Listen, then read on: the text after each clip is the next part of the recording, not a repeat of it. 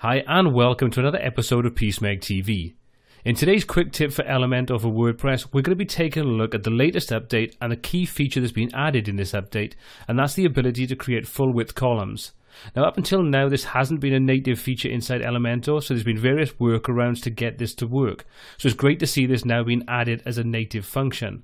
So in this video I'm just going to show you quickly and briefly how to access this new feature and how easy it is to use it in your designs.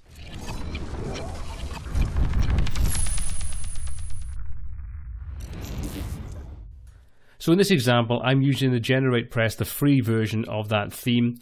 And what we're going to do is we're going to go through and take a look at how we can create a page and how we can override any limitations that the theme may have by the way that Elementor actually implements this full width. So I've got a page created in front of me, nothing special about it, just no sidebar. There's the header and footer as you'd expect to see. So what I'm going to do is, first of all, I'm just going to switch Elementor on so we can start working inside that. So I'll click to add that. That will then load up the editor, and you can see we've got a typical layout. We've got the area in the main section that allows us to start creating new sections or add a template, which is part of the Elementor editor. So all I'm going to do is I'm going to click add a new section. I'm going to set this to be full width, or set this to be a single column I should say.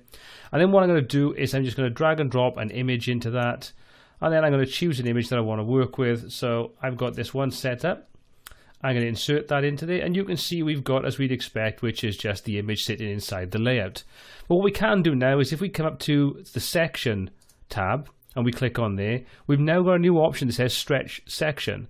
Now this is going to use JavaScript to override any theme limitations. So once we enable that, that will then go full width. So we just switch that on and that will go full width, but you notice it doesn't go full width completely. That's because we've still set the content width to be boxed. So if we set that now to be full width, that will override it. And the final thing we need to do to get rid of these borders around the outside edge is where we've got column gap and it's set to default. We just come down to that and we say no gap. And that will get rid of that gap completely. And now if we save our page and we can preview it, we're going to find we now have a proper full width section inside our theme, overriding whatever the theme limitation may be. So let's just come up and let's just say, let's go to the page, let's view the page. That'll jump over and you can see we now have a proper full width section. And if I resize this to make it smaller, you can see everything scales as you'd expect it to inside the design. So that's how easy it is now to add this full width ability, override the theme limitations, all inside Elementor itself.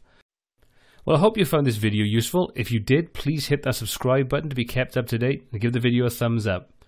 If you have any comments, questions or feedback on this video or anything else we cover on the channel, please pop those in the comment section below. Read everything you post and try to answer as many questions as possible.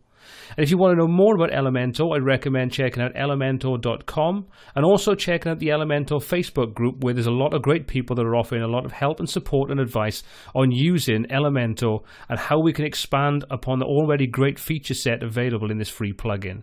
Well, until next time, take care.